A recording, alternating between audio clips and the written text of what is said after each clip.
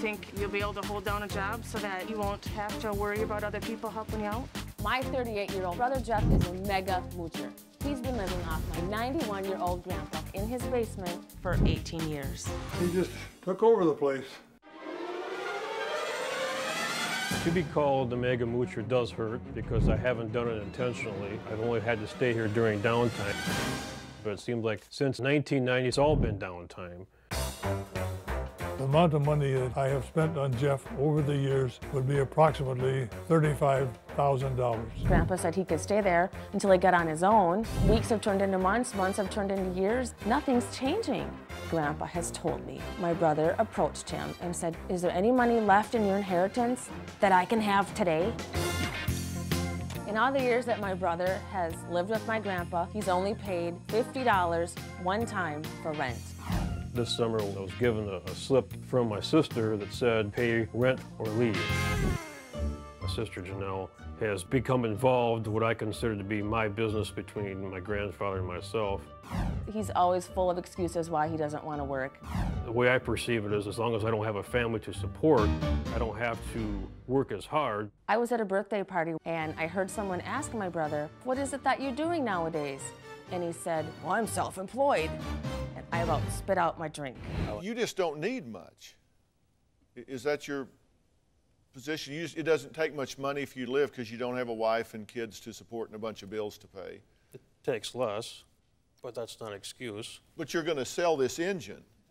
Amongst other things. On the side of the road? You're sitting on the side of the road to sell the engine? That's not the only place I've sold. I go to shows. We haven't sold it at all, right? Because you only have one engine. No, I've got several. Oh, you've got several. Yeah. You put them together and then sell them? Matter of fact, at the last swap meet, I sold the one that was in pieces. Yeah. But selling it on the side of the road doesn't seem like a very good business plan. Well, it's not in a ditch. But you're like counting on somebody driving by and saying, you know, I love my car, I really do, if it just had an engine. I mean, you need to get where they sell these things, like auto shows and stuff like that. I do. Where you can get like a booth and sell it, and if you're selling auto parts, that could be a viable thing to do. How much have you sold? Over the years? No, say in the last year. Several $100s. Are you taking advantage of your grandfather? I have. Are you now going to leave there and start taking advantage of your uncle? No. Because you said you were thinking about moving to your uncle's That was just house. one option. Him and I get along because he's into cars too. So he said, come down, we could find some work for you. Yeah. What business is this of yours? I guess that... Good question, right? Great question. I see what he's done to my grandpa and my parents, and it breaks my heart. Well, why don't they step up and say, stop this? I mean, why is this your job?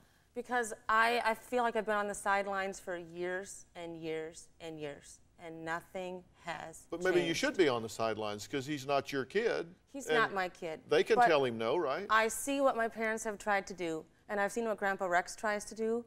And sometimes when they approach him and confront him about possibly working or trying to find a job, he gets irritated, he gets angry, and they're afraid of what he might do when his temper flares, so they back off. Are you violent? I have been. Yeah.